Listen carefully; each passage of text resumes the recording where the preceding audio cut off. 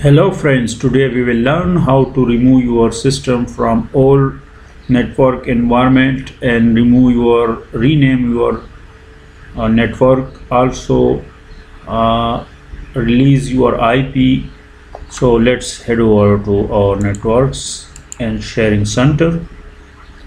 So here we can see change advanced sharing center on this network sharing center.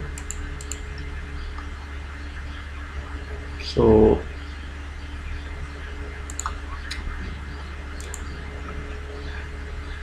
here we can change these settings to turn on network discovery or remove this 28-bit and turn on sharing with anyone.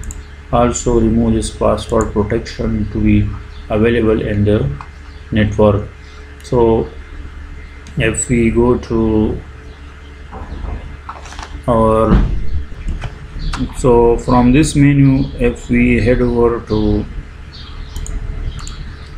our wireless and manage non-wireless network, so those extra like this one we want to remove from our system, this home.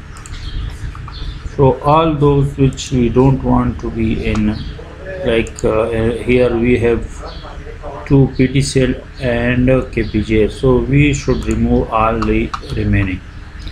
So this is what we can do to avoid any unused networks in our system. Now we go to network sharing center and media streaming options here. So we go to this PC like this and then go to network.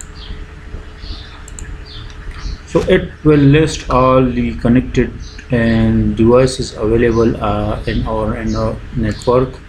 So if I click on this and refresh, so it will show all the devices connected to our current Wi-Fi network.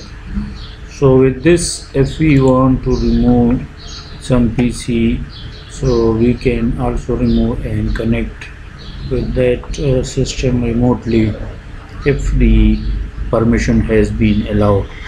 So with this, I hope you have enjoyed how to connect to wireless network, disconnect the old connections, also check your users PCs devices and the network and change its settings. I hope you have learned how to change network settings and Windows environment. Thank you for watching. Bye bye.